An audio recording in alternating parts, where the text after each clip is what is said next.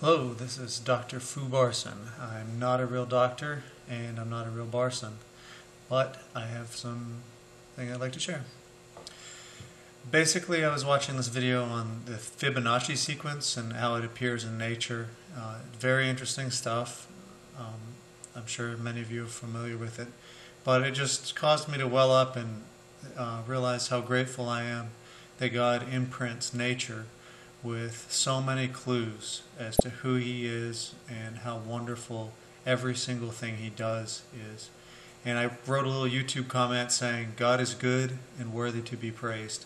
I sent that out there, and of course I got a lot of negative responses back, but it got me thinking about a very favorite verse of mine, which is Romans 1:18 through 23, and I'll read it now.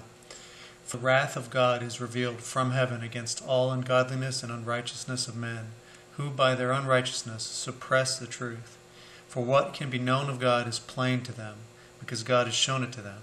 For His invisible attributes, namely His eternal power and divine nature, have been clearly perceived ever since the creation of the world, in the things that have been made. So they are without excuse. For although they knew God, they did not honor Him as God or give thanks to Him, but they became futile in their thoughts, and their foolish hearts were darkened.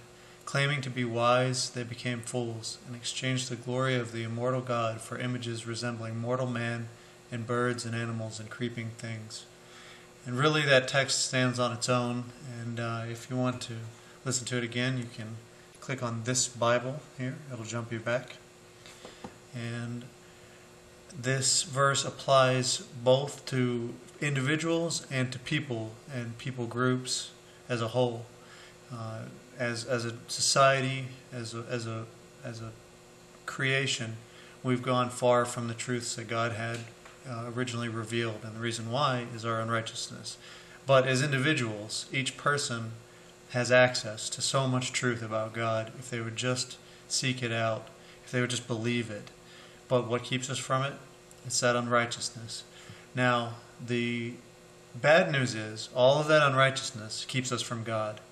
But the good news is God overcame that unrighteousness. He conquered sin and death by sending His Son to die and be raised again. So you don't have to be separated from God. You can be with Him both here on earth and in eternity. And the next point I want to make is that this is a fair thing. Even the child that was born in communist Russia or born in India, they all have equal access to God, or at least equitable access to God.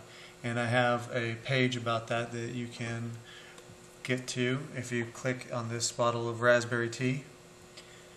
And if you want to see the Fibonacci sequence, I have this bag of sunflower seeds here, which we talk about sunflowers in the video. So that's pretty much it. Be powerfully blessed.